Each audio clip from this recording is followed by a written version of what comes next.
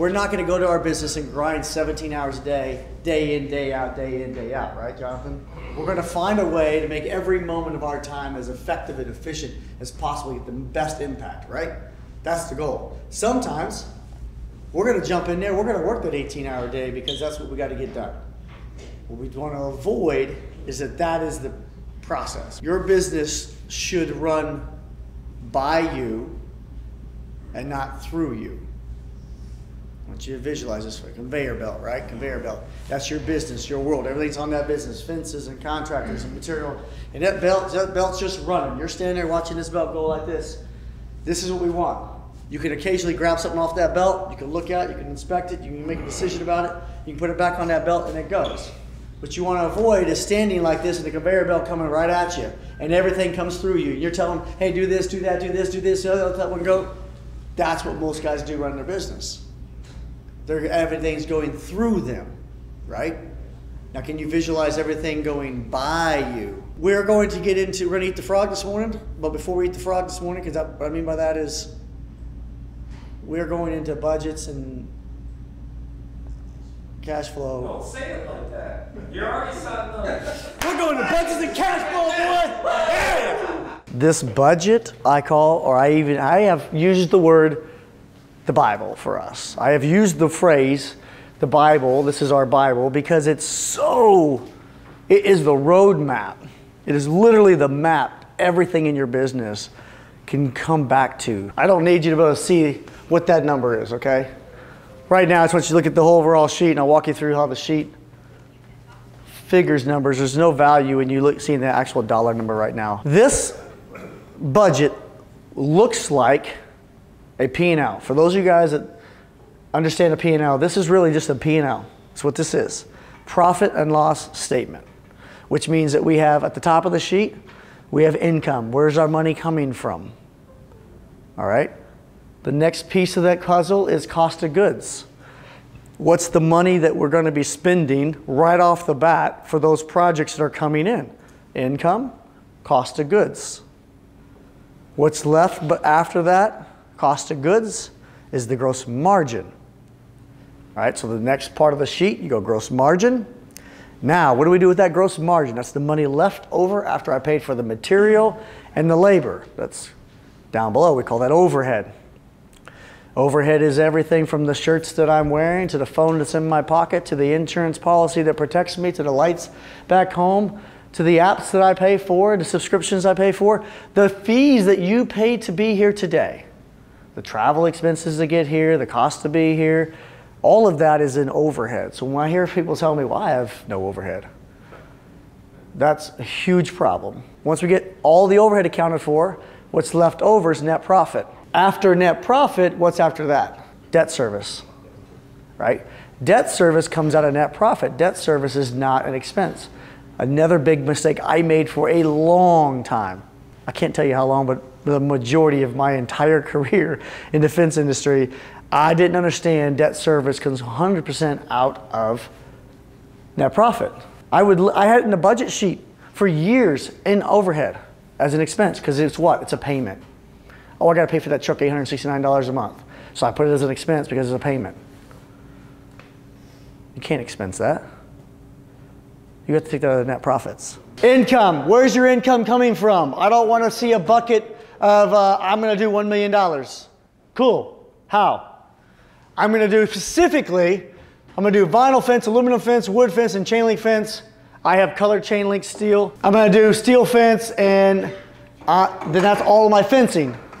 That's what Shawn's going to do, okay?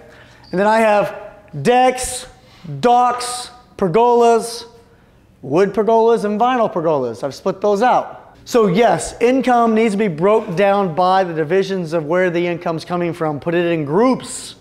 We want to group that. We want to get smarter about this. What Dan said was, it also allows me to look back. Imagine having income trends for previous years, so you get really smart at where you want to grow your business to. Like if I look at it and like, well, I'll give you my example. Gate operators.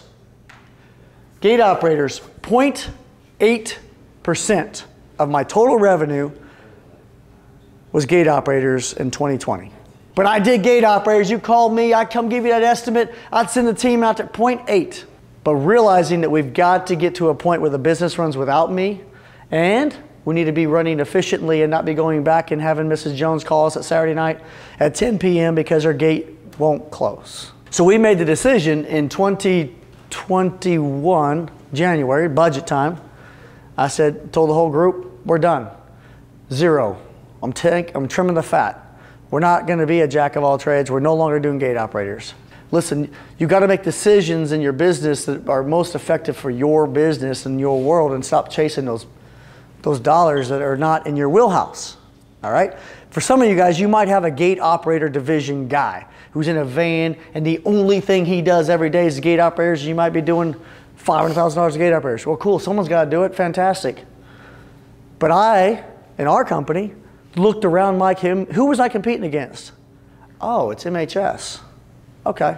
What else does MHS do? Oh, they do a little bit of vinyl, a little bit of aluminum. Let me call them up. Tell you what, I'll find you a solution. Called MHS and said, I had a meeting and said, here's what I'm going to do. I'm going to give you $139,000 worth of gate operators. Right? That's what I did. I mean, I can show you. This is what I'm averaging. You'll do all my gate operators for me. If I sell a big job, has a gate operator, and you come in, do my gate operator, and you leave. I'm still telling the big job. He's not set up to do vinyl aluminum. Huh. Where's he getting the vinyl aluminum at?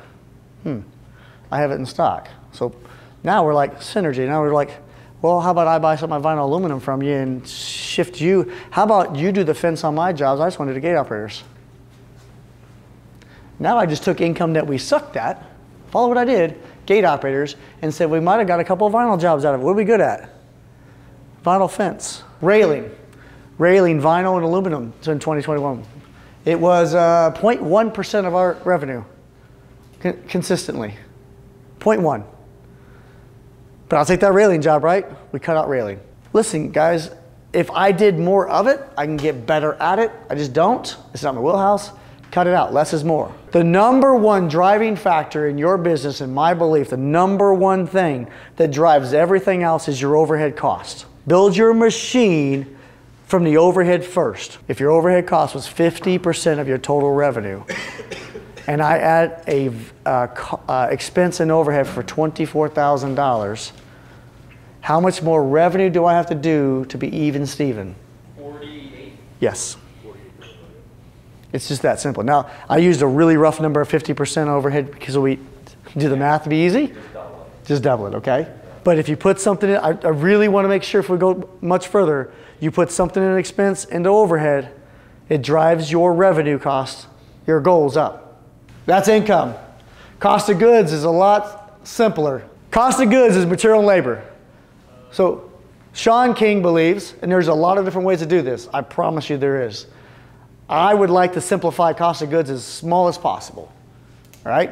There was definitely value in having a conversation about, well, I can put trucks in cost of goods. I can put fuel in cost of goods. I could do. I'm like, yeah. But if you break it down to the basics, what you cannot do is remove material and labor. So what's labor, guys? So direct labor is I'm here to build Mrs. Jones' fence. My feet touch her property. That's direct labor. If salesperson's overhead. Salesperson's overhead. Your shop guy's overhead. Why is your shop guy overhead?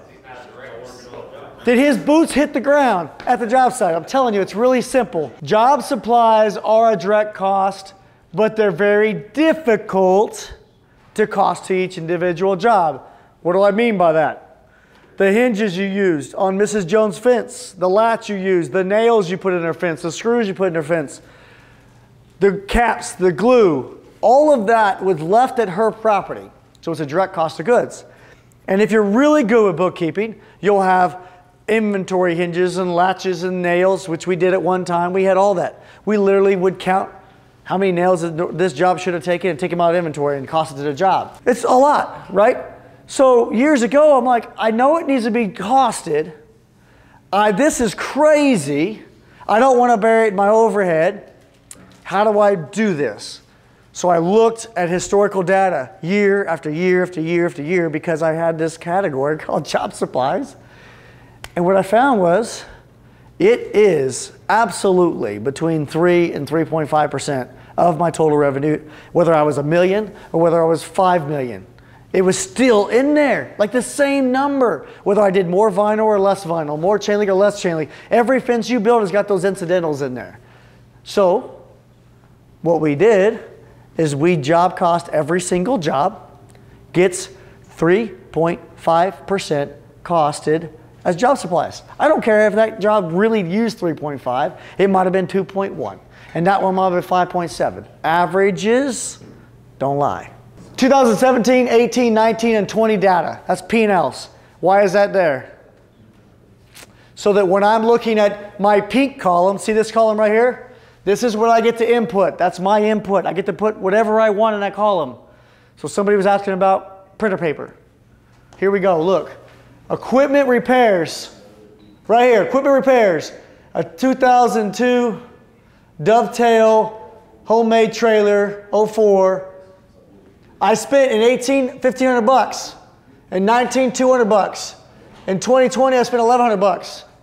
In 2021, I said, you know what? I'm probably going to spend $1,500 on tires and fixing that vehicle. If you spend money on it, every dollar you spend is to be dissected in here. I want you to look at every one and say, how is that truck doing? Well, it's about 3 years old. That drill's probably 3 years old. All right, boom, boom, boom. You have to think about that and make a decision. You cannot just use a random percentage. I guess you could, but things change. Are you going to upgrade that truck? Are you going to move it to a different division? What's the performance of it, right? How rough is it? Listen to what he's saying. Should I lease a new truck? 2017 F550 is costing me $6,000 in fuel. My F650 is costing me $2,000 in fuel. Different truck, newer truck. Truck payment and fuel. How would I, if I didn't have that data, I wouldn't know that. The budget sheet, the sum of it, guys, is this. We got to sit down. You need to look at where your income's coming from. You need to look at what your cost of goods is. I need some averages, percentages. You need to look at all your overhead pieces, write them down. Okay, everything, every bill you can imagine that you pay, write it down. And then we can put it in a budget sheet. We can get you started on a budget.